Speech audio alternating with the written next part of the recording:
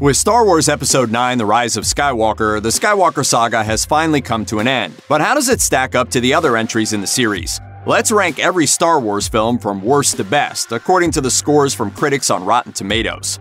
Fans were absolutely thrilled in 1999 when Star Wars creator George Lucas returned after a 17-year absence and gave us the Phantom Menace. At least, they were thrilled until they actually watched the thing. There were so many problems with this one: glacial pacing, clunky dialogue, and probably the silliest, most distracting character in the entire Star Wars mythos.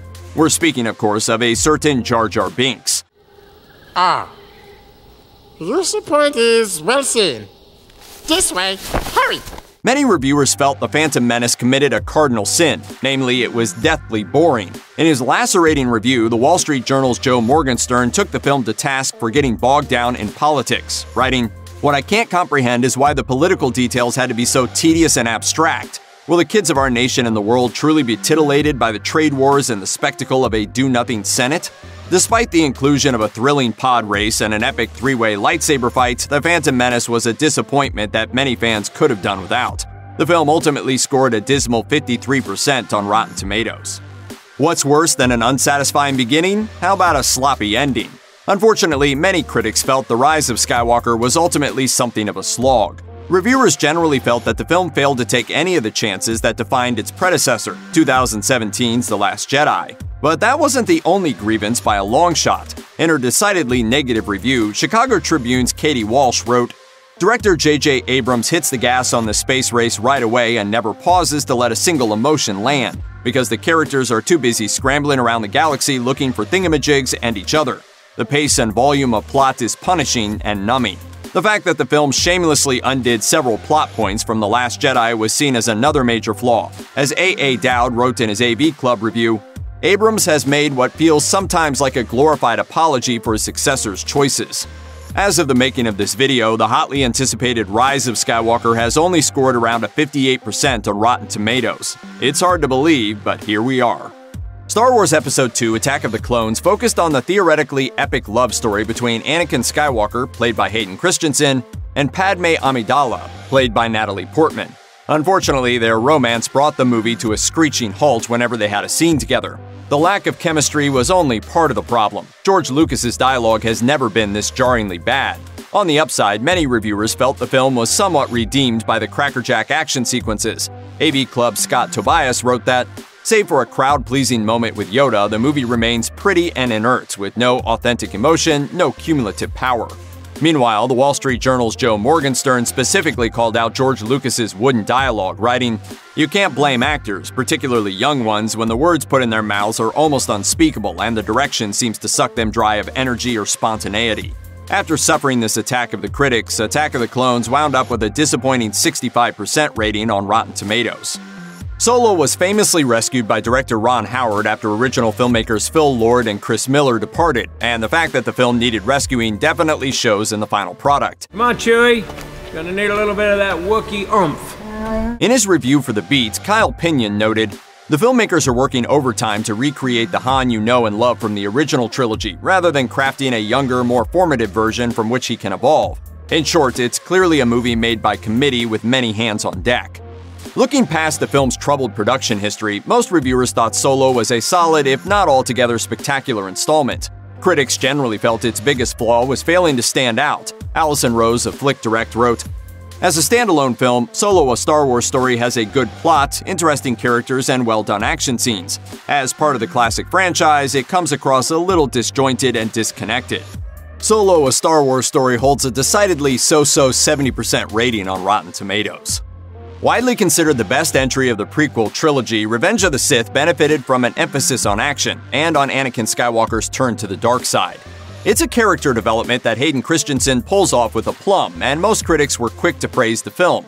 In his glowing review, Toledo Blade's Christopher Borelli wrote, "Revenge of the Sith is a terrific, riveting, surprisingly affecting finale to a series that has impacted every last inch of our culture." But not every critic was thrilled by Revenge of the Sith. Christopher Tukey of the Daily Mail wrote, "Episode 3 has the same faults as Episode 1 and 2, terrible dialogue and worse acting, plus 2 brand new ones, a confusing lack of geographical sense, and a tendency to leave gaping plot holes. I found the whole thing a colossal disappointment." But at the end of the day, most critics were fond of the film.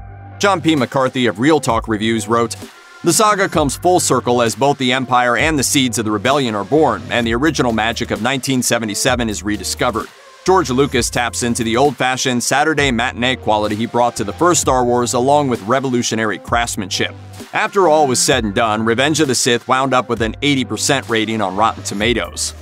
At the time of its release, Return of the Jedi was the most highly anticipated movie of all time. As such, it couldn't help but let a few fans down, although generally speaking, it was considered a satisfying if imperfect ending to the original trilogy. In her highly positive review, Sheila Benson of the Los Angeles Times wrote, "With this last of the central Star Wars cycle, there is the sense of the closing of a circle, of leaving behind real friends. It is accomplished with a weight and a new maturity that seem entirely fitting, yet the movie has lost none of its sense of fun. It bursts with new inventiveness. With Jedi, George Lucas may have pulled off the first triple crown of motion pictures." But not every critic was convinced. Arthur Knight of The Hollywood Reporter acknowledged the impressive visuals, but he straight up panned the film, writing that, "It conveys the sense that the machinery has already started to wear down, and the inventiveness to wear thin. To be sure, the film abounds in action. But despite its huge cast of new intergalactic grotesques, Jedi seems woefully familiar." But most critics thought Return of the Jedi was a solid entry, perhaps not as good as people had hoped for, but none too terrible either.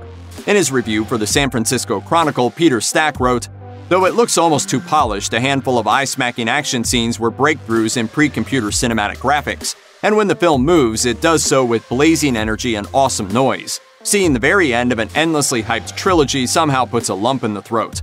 Return of the Jedi currently holds a respectable 82% rating on Rotten Tomatoes.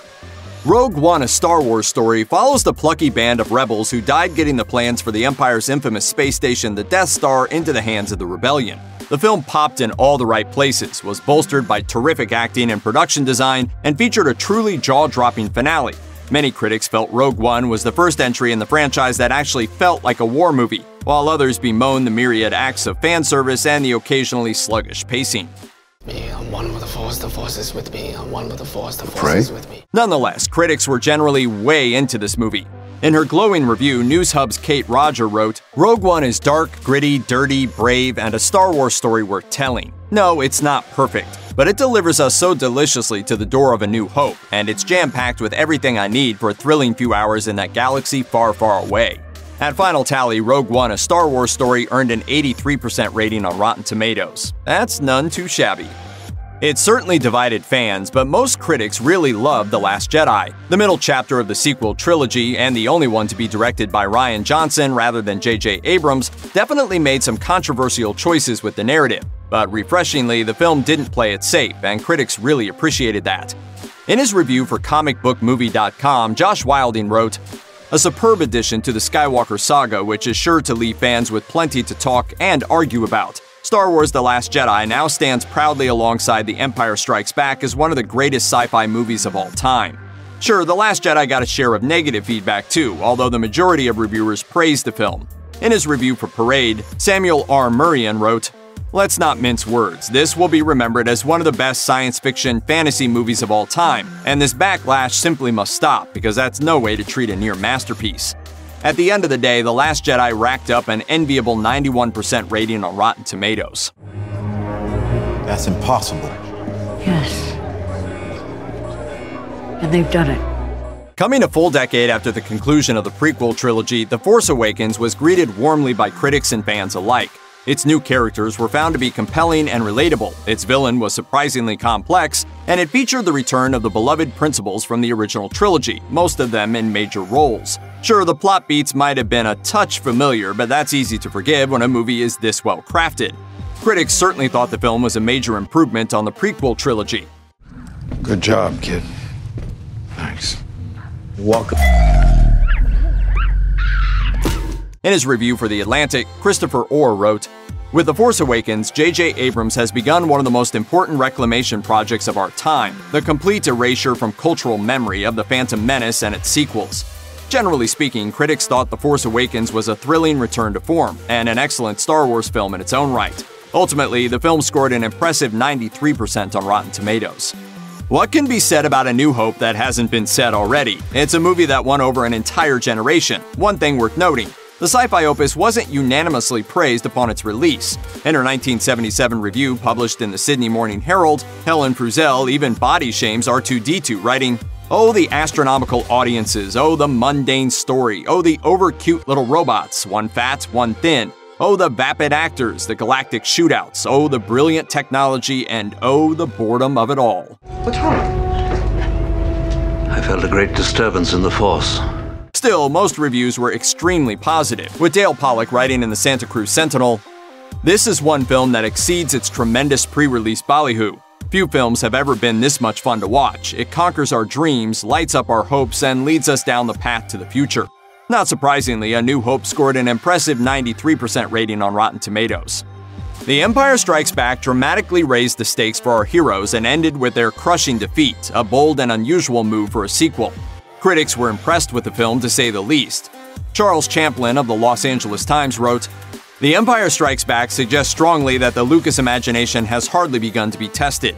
It is expansive, but more tightly time-framed in terms of plot. I wish it were a handful of minutes shorter, but this is my single caveat about another richly imaginative, engrossing, and spectacular motion picture."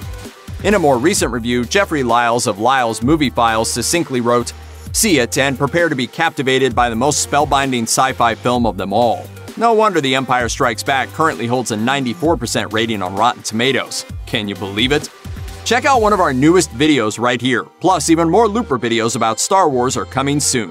Subscribe to our YouTube channel and hit the bell so you don't miss a single one.